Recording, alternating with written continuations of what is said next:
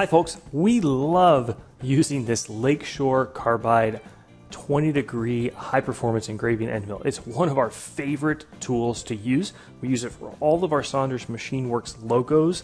We've used it on job shop work in the past, and stay tuned for another video on engraving things like stainless steel that have a reputation as being a little bit more difficult to engrave. And the reason I love this tool is the engraving looks great, and the tool life in our experience has been just insane. If you pick up the double end version as well, it's effectively $12 per engraving edge, which is phenomenal for a high quality carbide tool. Here's what I want to fix today. I've used this tool for years, and in Fusion, I have always modeled it as a chamfer tool. So I selected chamfer mill, I put in the 20-degree angle, diameter of the tool, 1/4 inch, and then we know that the tip diameter is actually 20 thou, so I can update that, 0.02, but this is still wrong because this is not a flat-tipped chamfer tool.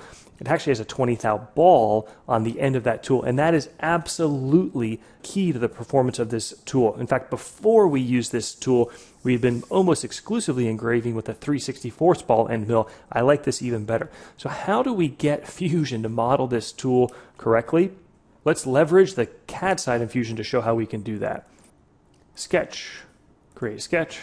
Doesn't really matter what plane. We're just using this to get some dimensions. C for circle. Click on my origin, and I'm going to sketch a 20 thou circle. That is the tip of my tool. If you double click on your mouse wheel, if you have a mouse wheel, it'll zoom you into scale because that's a pretty small diameter. Well, that's that really small tip right there, and it comes out to a 1/4 inch shank. So what I'm going to do, zoom out a little, sketch, rectangle, center rectangle. Sketch it anywhere in space, and I'll dimension it as 0.25 inches wide, and the length of it doesn't really matter. We'll say 1 inch for now. This looks a little funny. Let's use some sketch constraints to fix this. So I want the center of my rectangle to be directly over the center of the tip of the tool. So I'll hit horizontal, vertical. So long as I'm relatively close, meaning it's almost over it right now, it'll snap to it. If you had it the wrong way, say if you had it down here, it's going to snap it to horizontal, which is obviously not what we want. And now I can drag it directly up, because what I'm not sure of right now is the distance between the tip of the tool and this area right here. Zooming back into the tip of our tool, hit L for line. I'm going to click anywhere on this circle, and now here's the key. If I hold down the Shift key, that's going to create either a perpendicular or a tangent line. And here I want it to be tangent. And what I want is that 20 degrees. If we look at the Lakeshore product description, you can see it's 20 degrees per side.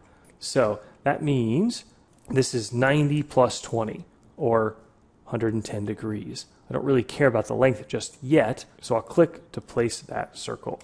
Again, the important thing is I've got the 110, or if you want to see it listed as 20 degrees instead of 110 degrees, we can do that.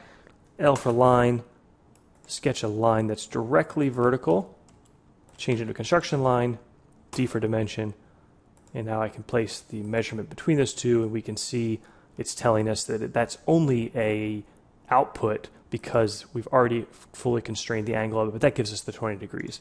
Do the same thing on the other side. L for line, hold down the Shift key, click somewhere on the circle, come out here in space.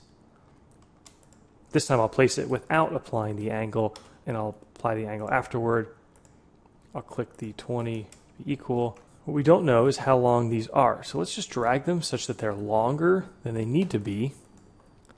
Click the coincident constraint, click the corner right there on our shank, click this left edge, and if we did it right, we should be able to go to Sketch, Trim, click on this edge and that edge. Oops, so we got a problem. I expected it to be coincident, but if we look, this line is still blue. Blue means it's not fully constrained, so if I zoom in, sure enough, I can move that line around. So a couple ways we could solve that. It looks like I just didn't get that tangency constraint. If I click tangent, and I want this line to be tangent to the circle, that should fix it, and sure enough, that appears to have fully closed this area in because it's now shaded. Sketch, trim, can trim that off. So that's the profile of the tool. We need to grab a few dimensions off the tool. Let's take a look first at what those will be. Tool library, new mill tool, and this will be a tapered mill. So I need the flute length, which is the length from the start of the flute to the tip of the tool, and we need the diameter. The diameter is what confused me. So hopping back into the CAD sketch, we edit, sketch. I need the distance from here to the tip of the tool. I find the easiest way to measure to the outside of a circle is to sketch point. Point's not going to snap to, so I'm going to sketch it intentionally out of place. Horizontal, vertical.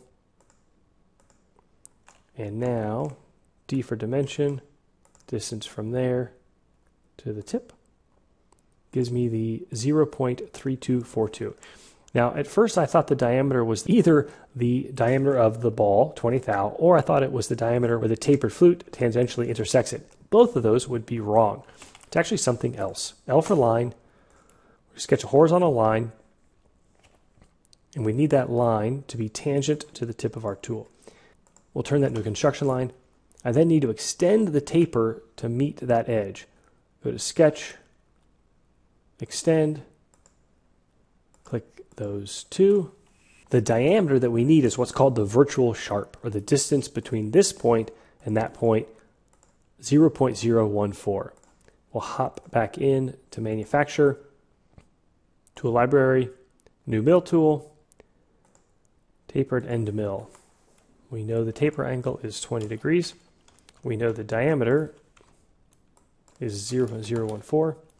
Now I can already see that my holder is starting to really distort the scale of the tool. So let's just delete that for now. Corner radius 0.01. Shoulder length 0.3242. Flute length would be the same. Body length doesn't really matter. If you're worried about collisions between the engraver and part of your workpiece, you could have that represent the stick out of the tool. I'll say 1 inch here. Overall length 3 inches, and the shaft diameter is 1/4 inch. There we go. Corners match up perfectly. And if you notice, the taper type has 2 different options, bullnose to ball. If we switch between the 2 here, the difference should be negligible. Sure enough, it added a couple of millionths to the diameter.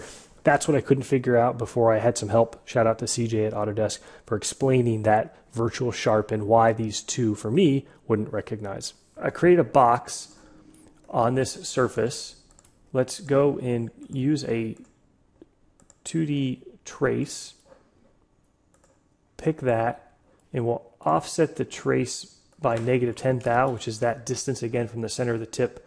And what we should be able to do is actually kind of cheat here and use the simulation, drag it along, and wait till it gets close, like there. Zoom in. I'm going to turn off my body. I don't want to see that sketch. I just want to see the tool sketch. And as if we get them close, there'll be some limitations because of the triangulation or tessellation of the tool body, but we can see that looks right. That certainly passes muster. So folks, hope that helped. We'll include a version of this F3D file on the NYC CNC website if you want to grab that tool definition to use on your own. And stick around, we've got some videos coming on more engraving recipes, both with this tool as well as a center drill. Take care, see you soon.